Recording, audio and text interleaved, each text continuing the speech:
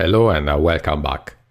In the previous lecture you learned how to customize your scene using lights and shadows, and in this lecture we are going to have a look at how to place light sources in the 3D space with great precision and no effort. As you can see, I've already set up some basic lighting conditions in our scene using an ambient light and a very dim directional light. And I've also added two GLTF models that are going to work perfectly for the purpose of this lecture. So we have a traffic light on the left-hand side and a suburban street lamp on the right-hand side. I downloaded them from sketchfab.com and the author of both the 3D models is Gatsby. Okay, back to the live preview so we can get started. And let's say that you'd like to light up some specific parts of the 3D objects for which we have no information at all about their coordinates, like the red light and the light bulb. Well, in this case you can use and take advantage of the AFrame inspector that you can open by pressing Ctrl, Alt and I on your keyboard. And basically this is a visual tool for inspecting and tweaking the objects in your scenes. If you have a 3D modeling experience, you'll notice that it looks very similar to a 3D modeling software, so most likely you'll feel at home while using it. If you don't, I'll give you a brief overview of its UI and tools so that you'll find the AFrame inspector easy to use, because its primary purpose is to improve your VR development experience. Okay, let's start with the viewport, that displays the scene from the inspector's point of view. So it has nothing to do with the A-camera primitive. You can change the viewport with your mouse, so you can left-click, hold and drag to rotate it. You can right-click, hold and drag to pan it. And you can scroll the mouse wheel to zoom in and zoom out. On the left-hand side you have the scene graph, which lists all the entities in our scene. And as you can see, some HTML elements include an icon, which represents the component attached to the entity. You can read more details about these components either by hovering the mouse over an icon or by clicking on an entity. And doing so, you'll open the Components panel on the right-hand side, which displays the selected entity's components and property values that of course you can modify according to your needs. And since the order in which the entities are listed in the scene graph mirrors the underlying HTML, you can see that, for example, this is the light component that I attached to the first entity to create the ambient light. And you can see these specific property values here. Type ambient, intensity 0.2, together with all the other default property values of the light component. So the second entity in the scene graph is my custom directional light. And again you can also see these vectory values of the position component that by default is attached to any entity. In this case minus 0.5, 1 and 1. And so on. Therefore the sky, the ground, the camera and the two GLTF objects in my markup are listed in the same order in the scene graph. You can notice here that both the A-sky primitive and the A-plane primitive show their preset bundle of components that are the geometry and the material component. To select an object, you can also click on it directly in the viewport. And to deselect any active selection, you can click on an empty area of the scene. The helpers surrounding any entity and the helper tools on the upper right of the viewport work exactly like the manipulator in Blender or the gizmo in 3D Studio Max. So again, for those of you who are not familiar with 3D modeling software applications, I'll say that you can use these three arrows representing the X, Y, and Z-axis to transform an object. And you can either constrain the transformations to a single axis. For example, you can move an object along the X-axis only by left-clicking and holding the red arrow, no matter the direction in which you move your mouse. Or you can limit the transformations to two axes by left-clicking and holding any of these squared areas, which represent the three possible combinations. So X and Y axis only, Y and Z axis only, or X and Z axis only. That, for example, is the most useful combination if you wanted to move the street lamp around, making sure that it keeps sitting on the ground at the same height level. You can also focus on an object by double-clicking on it.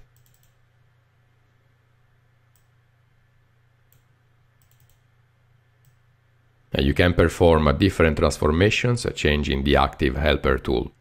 So you can rotate and scale an object as well. By default, the helpers match the global axis, and this is quite evident especially when you rotate an object.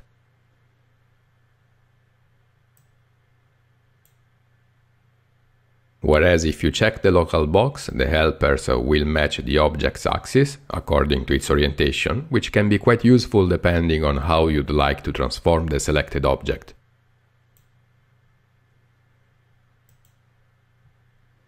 Okay, I'm going to reload the page and open the AFrame inspector again, so we can finally add our first light, that is going to be the traffic light's red light.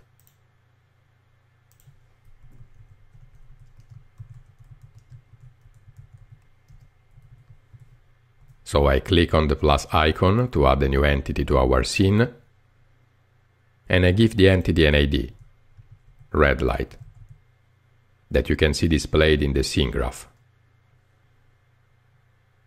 Then I use this drop-down menu to attach the light component to the entity. I set the type property value to point, and I change its color to red.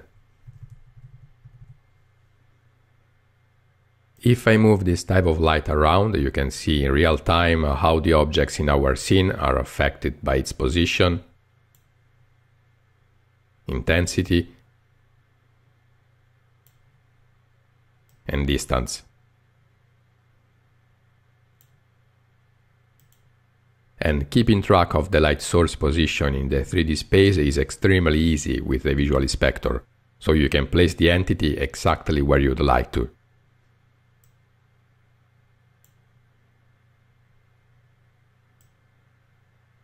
When doing these adjustments, you want to change the viewport frequently and constrain or limit the movement to specific axes.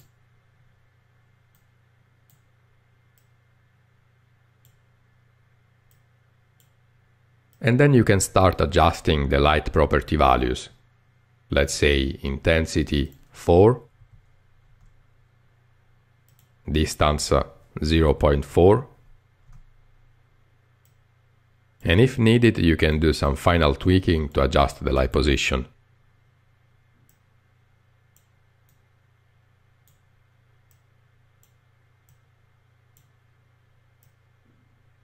Finally, all you have to do is click on this icon to copy the entity's HTML and paste the code to your document. I'm going to rearrange it for the sake of readability.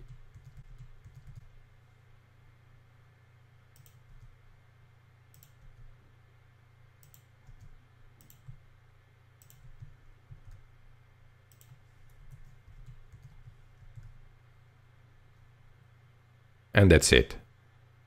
So if I now reload the page, you can see the result.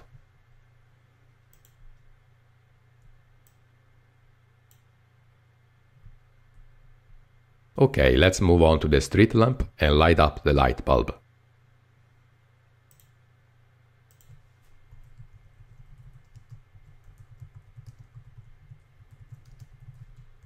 So I'm opening the visual inspector again.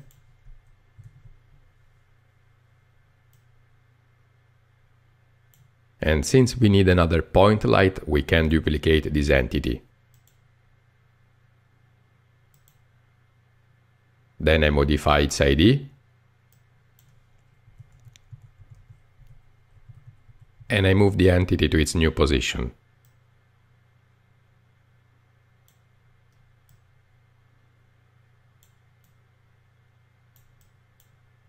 Again, when doing this, I change the viewport whenever I need to make sure that I'm placing the light correctly. And it might sound understood to 3D artists, but to achieve precise alignments, you need to keep the destination point at the center of the viewport.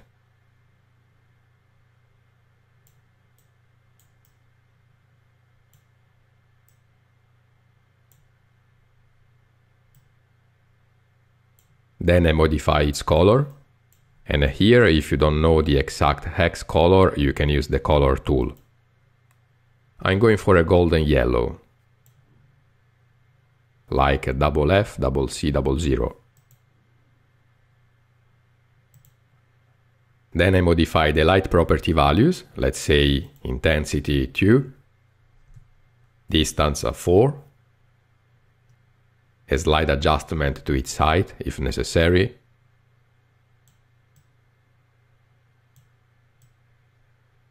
then I set the decay value to 2,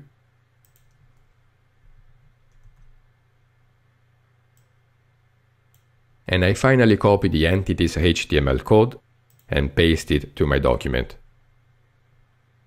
We can delete this data brackets ID attribute that we are getting because of the live preview. Then I'll quickly rearrange the code.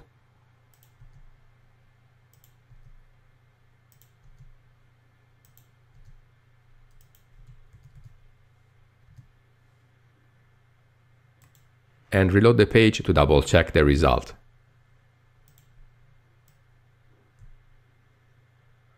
Well, now we need to add the light cone cast by the light bulb. And as you learned in the previous lecture, you can do this with a spotlight. So I'm opening the Visual Inspector again.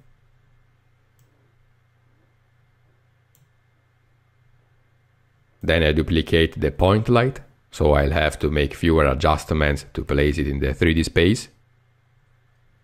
I change the light type property value to spot and modify its ID, light cone. Then I change the distance to 0, so in this way the light will not decay with the distance.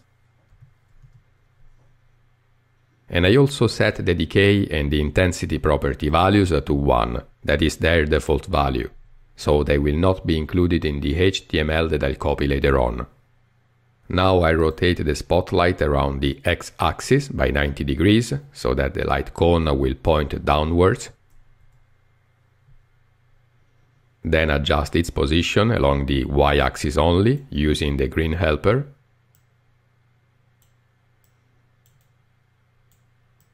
I set the angle property value to 45 and the penumbra property value to 0.3.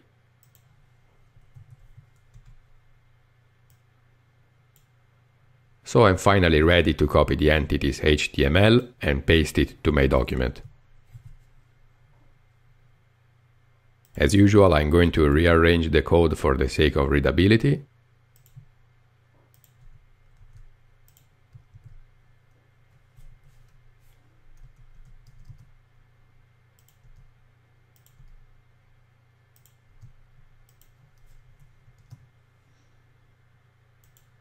And I finally reload the page so we can see the result.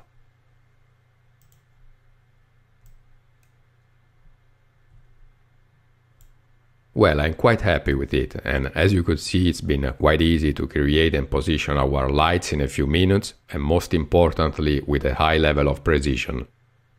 Of course, you can use the AFrame inspector also to create and tweak different types of entities depending on which components you add to them.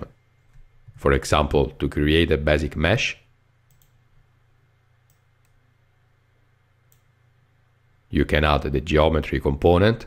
I'll just type its name this time to quickly find it.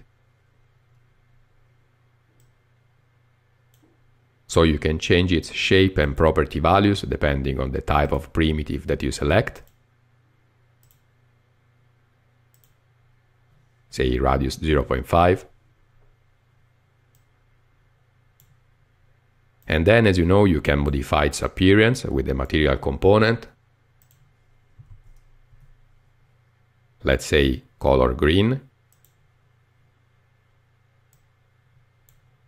or can also modify all the other most useful properties of the material component that we covered in the previous lectures. So opacity, the shader, the side,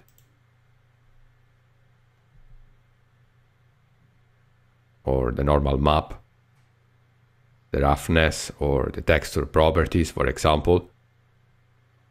But it's completely up to your preferences whether to use the AFrame inspector to create new elements from scratches or to use it just for some final tweaking. For sure, it's an incredibly valuable tool when it comes to positioning elements that by their own nature are not visible in the standard scene, such as light sources, the camera, or sounds. That is something that we'll have a look at later on in this course. So with this lecture we have completed section 4, and you should now be able to modify the virtual environment in AFrame using a lot of different techniques to customize your scenes. In the next section we are going to talk about how to interact with the objects, and I'll see you there.